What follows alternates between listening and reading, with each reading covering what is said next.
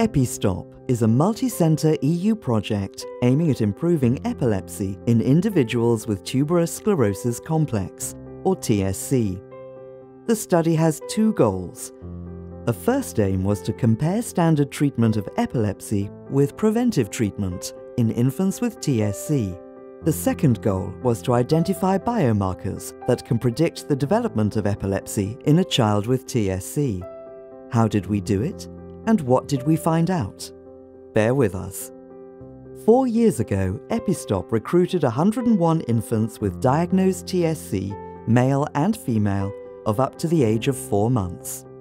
5 laboratories from Europe and the US collaborated together with 10 clinical sites in Europe and Australia. The clinical trial consisted of 2 parts: an observational part, with serial video EEG recordings and epilepsy treatment according to the local routine clinical practice.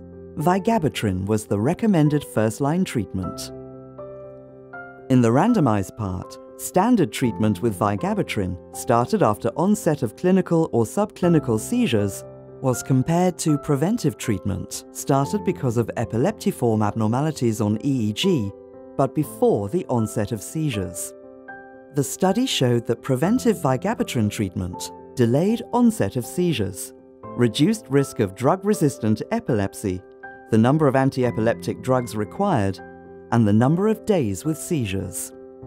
The study also showed that a first abnormal EEG, or seizure onset at younger age, is associated with higher prevalence of developmental delay or autism. The prevalence of these was higher in patients with drug-resistant epilepsy.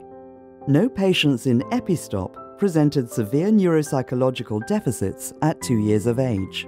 This is likely due to the close monitoring. Based on the study results, EPISTOP can formulate several clinical recommendations. Early diagnosis is a must. It enables close monitoring and early intervention for epilepsy, developmental delay, and autism.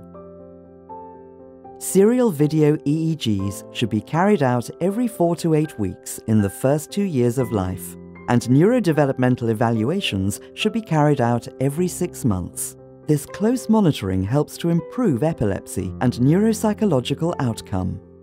In order to identify biomarkers for epilepsy development, patients underwent MRIs, neuropsychological tests, blood samplings, and video EEG recordings at regular time points.